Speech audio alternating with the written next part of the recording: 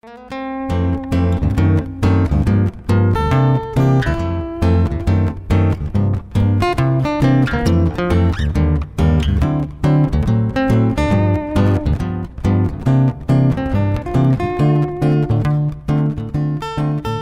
morning, everybody. Good morning. What we're going to try to do, number one, first, let me give Steve Malott and Mike Pierce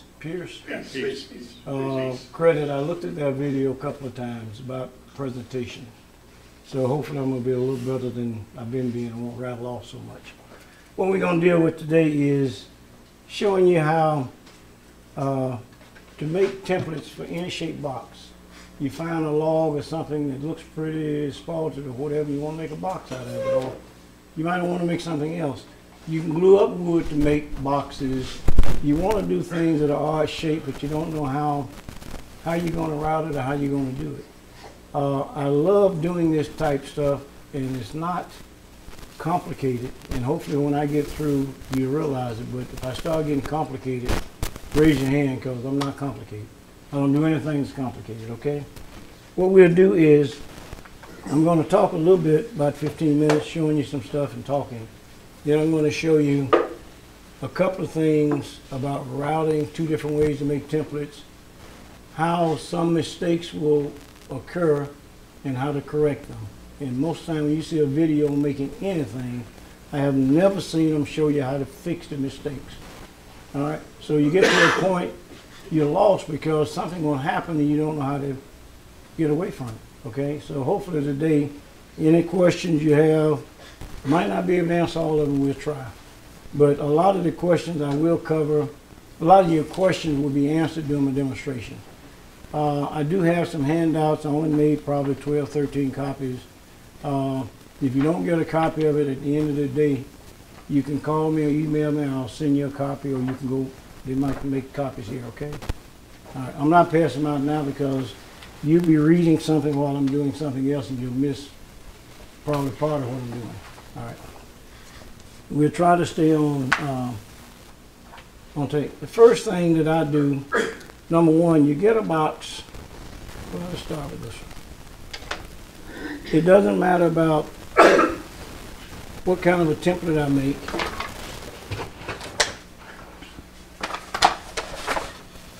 I promise Buzz I'm not going to jump around too much. This is the template I made to route that big box. All right? I'm sorry, I have to remember that, Buzz. All right, I'll show you how I make this template and any other template. This is the template I made. I do have to move over. Hold on, stay right there, Buzz.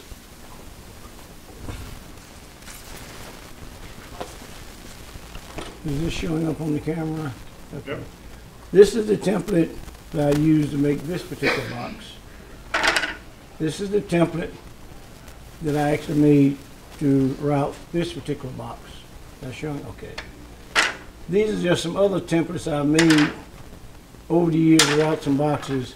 This one in particular is an interesting story. I used to do classes, and at the end of every class, the afternoon of the last day of doing the 2-day class, I'd always glue up a couple of 2x4s and put them on the table and have the students draw any kind of box you want to draw. I'm going to show you how to route it. And this is one that they actually drew.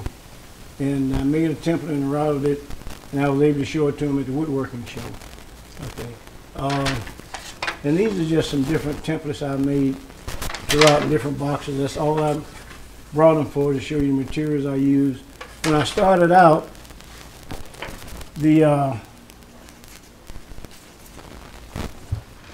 trying to route boxes, only way I knew how to make templates, I had to get, because the guide bushings are usually so long, I had to use wood that was thick enough to where the guide bushing wouldn't sit on the box and that the template itself was riding on, okay? So I used to have to use this, but what it does is that once I pull the bit out,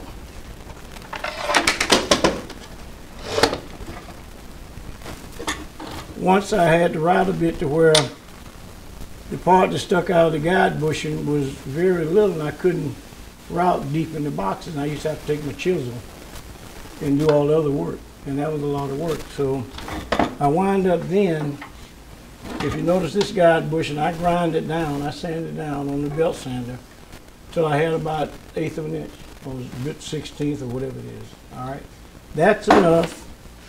Now I could use a thinner template, and I can get a little more depth in my routing. That makes any sense. And this is plenty strong enough to do what I need to do. So it made life a lot easier for me. Let me move this out of the way. Now I can route anything I want to route. I can route a box half this big, and I stick it actually to the table.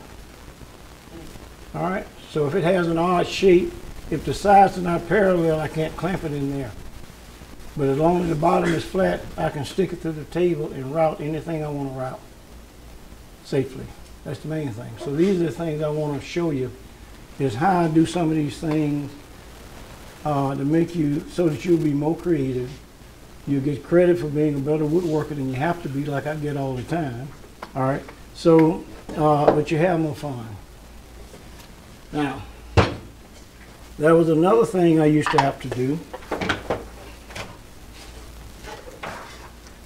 Anything I call everything a template that I use. It can be a pattern. Somebody says, well, no, that's a pattern. I don't care. I write template on it. So in Ted Baldwin Woodworking, in my shop, it's a template. All right. So I'm not technical about the terminology.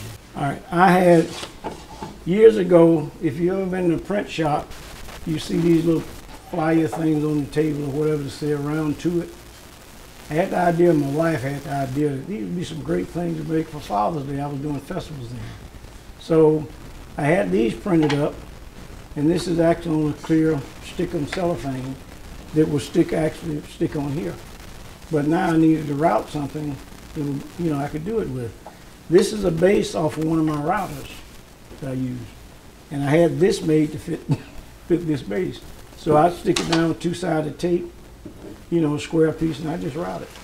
But it was so rough on the ends, I had to figure out how to do that. But this is another way that I use to route it. And the bit that, I used a bit similar to this that, had the guide wheel so that it follows this around. And I can use this on the outside, just a straight bit. But when I route the inside, I use a spiral bit, upcut spiral bit. What was that Father's Day thing say? Can you pass that around? This? Yeah. Sure. Yeah. This is, if you ever go to any shop where they print, they usually have these things on the table somewhere. It's just, it says around to it. And it's mainly, to me, it's geared as a novelty thing for a wife to give to a husband. Yeah. So once you read it, and I do have probably a couple of hundred of those things. Somebody want to buy some.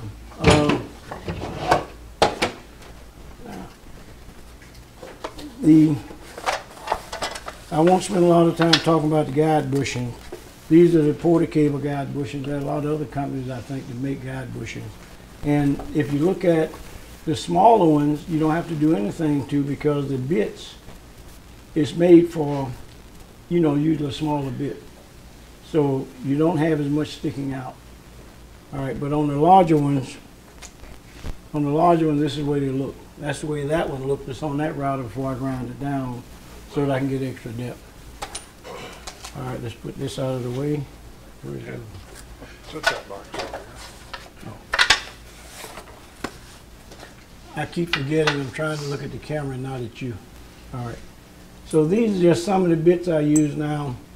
I will mention this as I'm routing.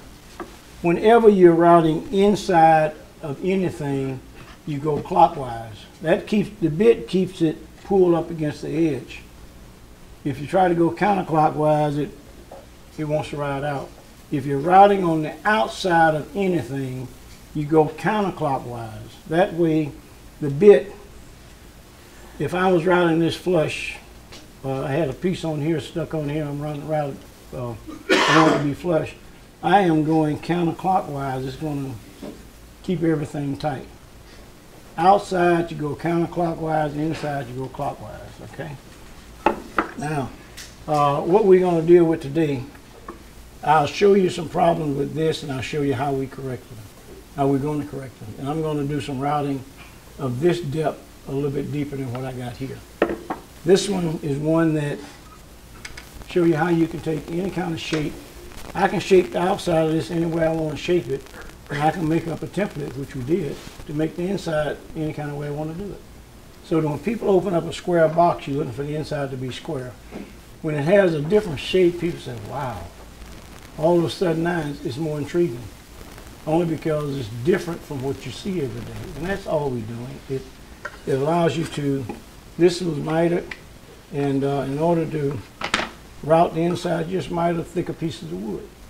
Now, if you only have pieces that are this wide, and you want to route the inside, glue 2 pieces together, 3 pieces together. It doesn't matter. This angle doesn't change regardless of how wide the wood is. So that I can still glue this same square corners up, or octagon, or hexagon shape, anything else. Now, if you don't want the top to show where you're gluing the wood together, you can do 2 things.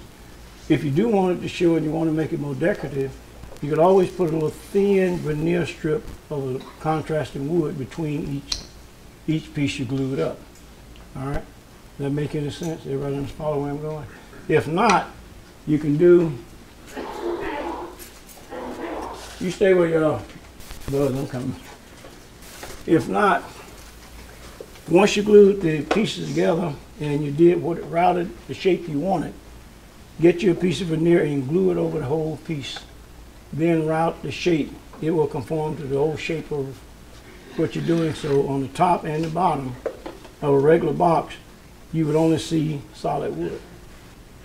All right, that's a different way to do it. So now first, if I want to make up a template out of solid wood and I want it to have this shape, I want it to fit flush. I want to know what the shape of this box is first on the outside, then I can draw up whatever kind of design I want the inside to be routed to. All right, and the way you do that, let me draw it and then I'll show it to you, is you take the piece that you're going to make your template out of. It has to be wide enough. You put the box on there, that the shape you want, the shape that's on the outside. I'm marking this in a hurry, so.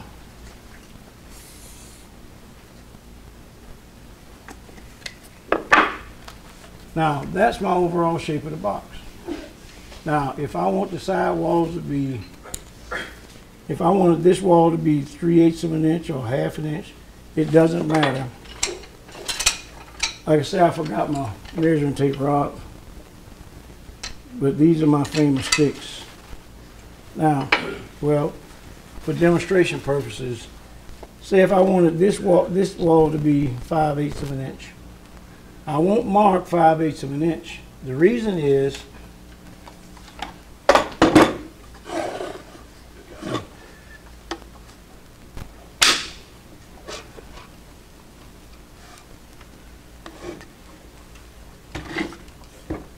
I'm holding it so you can see it okay. All right. The reason is this guide bushing is going to ride up against your template. From the outside edge of this guide bushing to the outside edge of your bit is about 1/8 of an inch.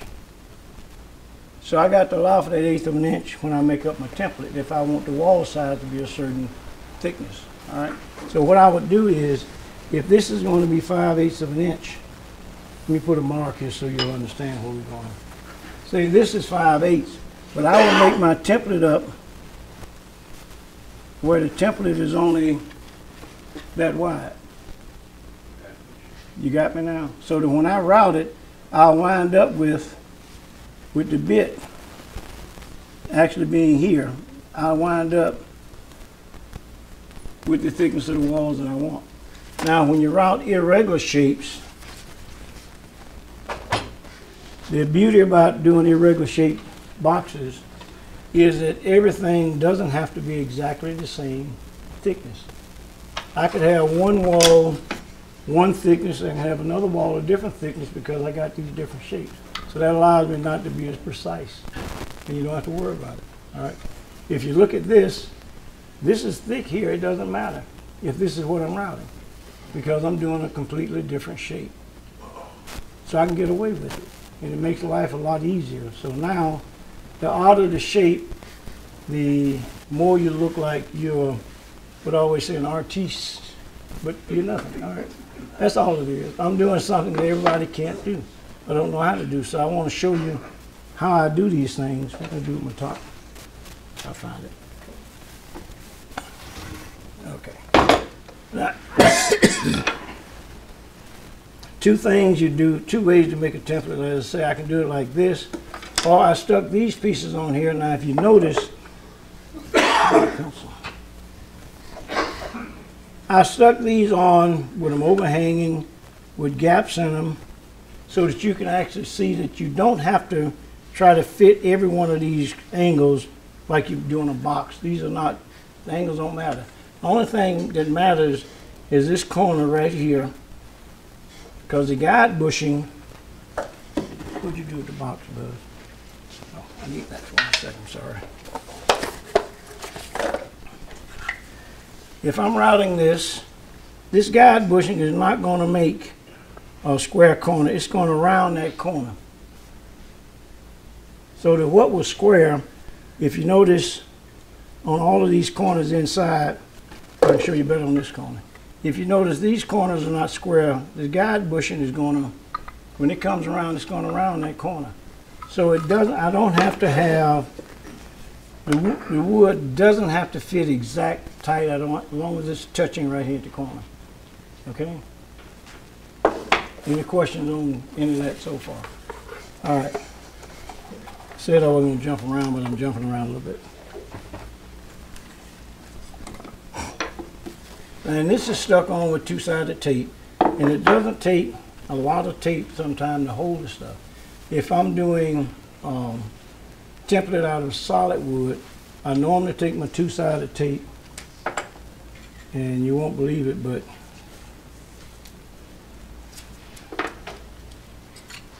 can you see this? Mm-hmm. Right. I normally take my two-sided tape. Now I'm cutting toward my hand, which is unsafe, but I'm at an angle here. I'm going to hit my hand before I do anything else. And I always hold the tape on the end. I'm not pulling real hard.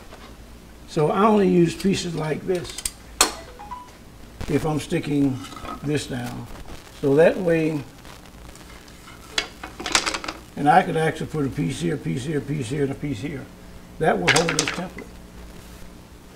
All right. So that allows me to put the template where it goes now. There's a mistake in this, and I'll show you why. There's a one right here, and there's a one right here, which means this template was made to fit this box this way. This box might not be exact. The template I designed that I put here might not be exact with this and this being exactly the same size. So if I turn this template the other way, I will get a completely different thing, and that's what I'm going to show you. I started routing this box. Can you see this, Bud? Yep. All right. As I got here, there's a tear out. You'll get that sometime because the grain of the wood, as you're going with your router bit, the grain of the wood changes sometime. The bit hits it the wrong way. The same as if you were trying to route something on the edge. With the grain running this way, you try to route on the edge and you get something that tears out. Well, when this tore out, I need this to be solid here. It tore out here in the corner and tore out here.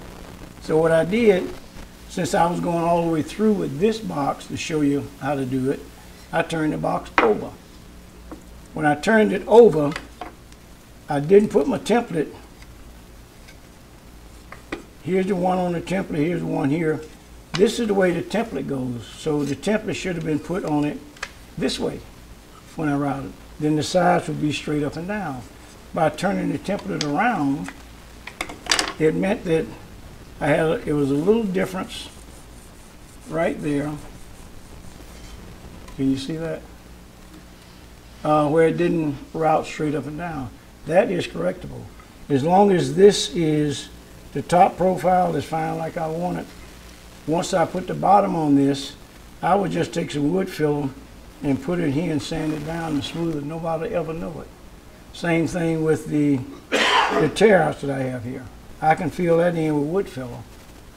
Once I route this down, if it's still some showing, I can fill that in with wood filler. It's going to be inside, and I'm going to flock it. So once I fill it up, once I sand it down and make it smooth, and I flock it, nobody will ever know with me. So you think I did a perfect job on it? That makes any kind of sense? All right.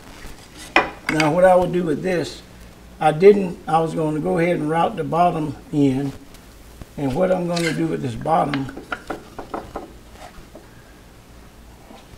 all right, I'll make another template to actually route this out, even though the corners were round. Once I route it out to fit this piece of wood, that's what I'm doing. I cut the bottom first, now I'm going to route it to fit this particular piece of wood. I will glue it in where it's flush, or I can glue it in to where it's recessed about 1/8 of an inch. Okay? And once I route it where it's round here, I just take my chisel and square the corners up so that it will fit like that. That's all right? So that's why I didn't finish this box. But I just wanted to show you the process of how you do it. And the only way I did this is the same way I did. Would it matter if you left the corners curved? No, the only thing about it is I curved the corners, I got to curve these to fit. It's easier to draw this, it's easier to draw this square and cut it square and make the part I'm routing fit this, and to make this fit the curvature. You understand what I'm coming from, Joe? That's going to be your top. Yeah, this is the bottom. Yeah, this is going to be recessed in here. This is the top. You understand where I'm going now? What I'm trying to show you is if you want to glue up a box like you do regular box, I don't care if it's hexagon shape or whatever, where you got the mitered corners, but you want to route it all the way, you want to put a different shape inside. All right. If you tried to do it with the bottom on it, like you normally do a box, you're going to have a problem when you get down to where the router bit is close to the bottom. You either have to go back in there with a chisel to try to do something. You won't get a clean looking edge. But if I do it this way, now if I put the bottom in it, say if I glue the bottom in, and I don't like the way it looks. Maybe I got a little crack here, a little crack there. Tell you another little secret that I have done.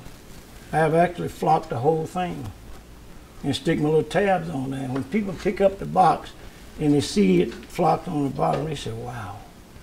Okay? And these are things I'm trying to show you that you do to not make things complicated, and you can work with doing a lot of things, okay, with less trouble. Yeah, I'm probably missing something here. Yeah, go ahead. If you're going to recess the bottom into the wood, do you have another template that fits around the finished box? No, I'm gonna make a template. I'll use this. All right, I'll do two things.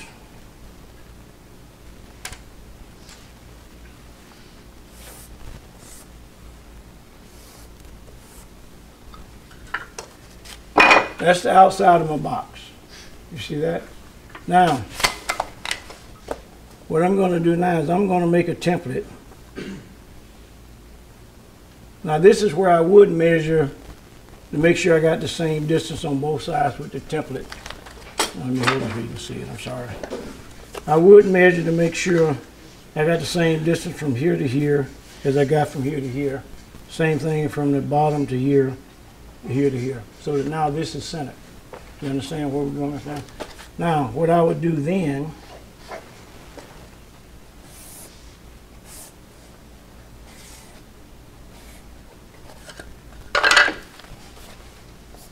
this is what I'm going to take out.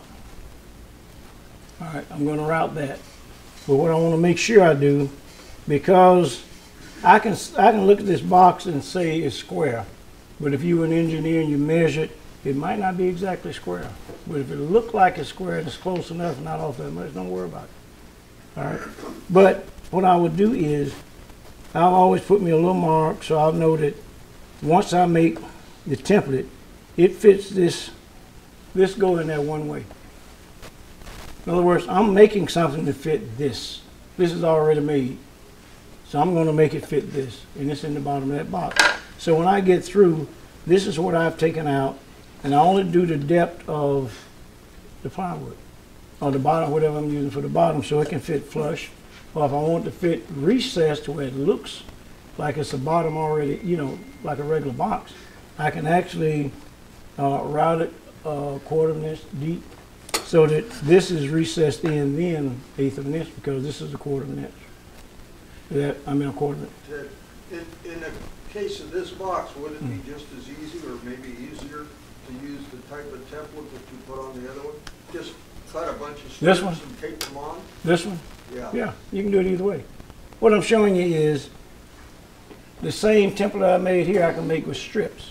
Yeah. But the only problem you have when you make it with strips is when you have something that's curved. Right. And oh,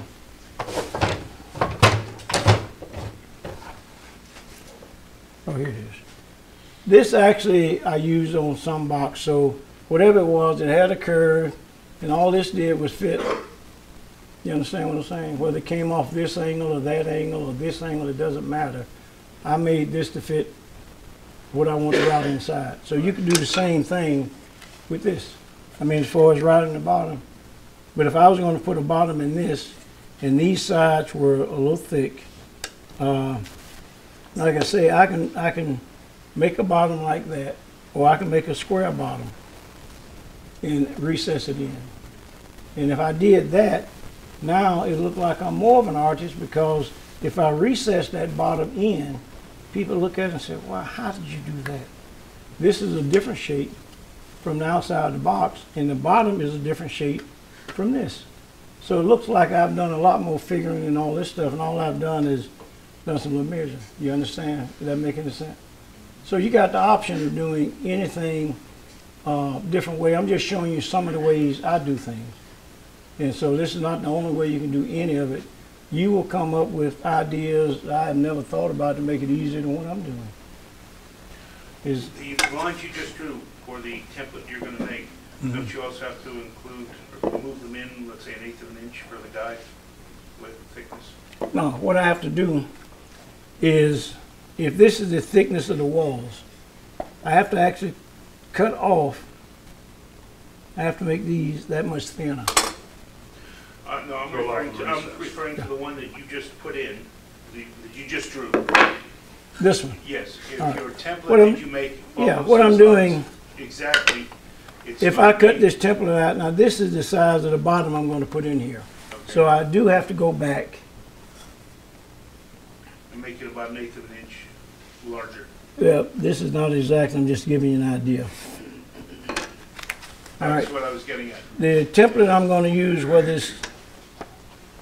it's pieces of wood or it's a solid template like this, it has to be this distance on the outside all the way around.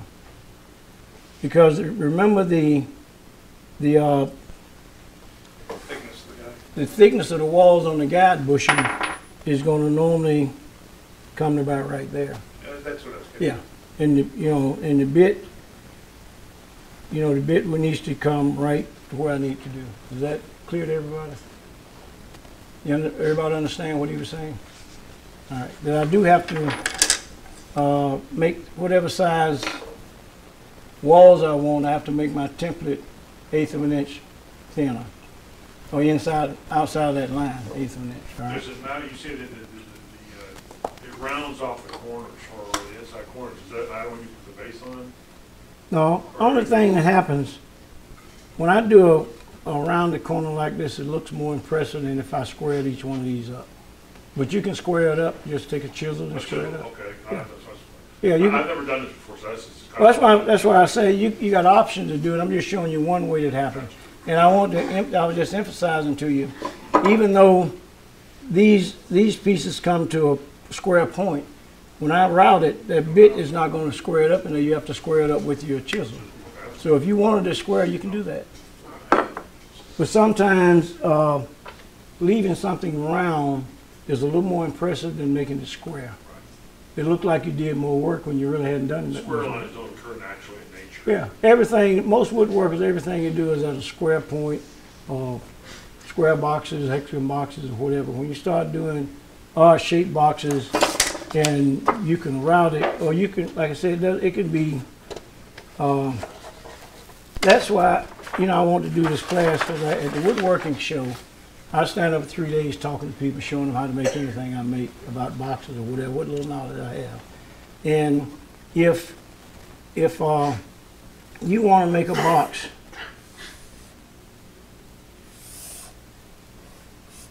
it look like that. You might be the only woodworker sitting there outside of somebody who's got a lot more experience and spent a lot more time making their box. But now, if it's out of a solid log or solid wood, you can take a log and shape it any way you want to shape it on the outside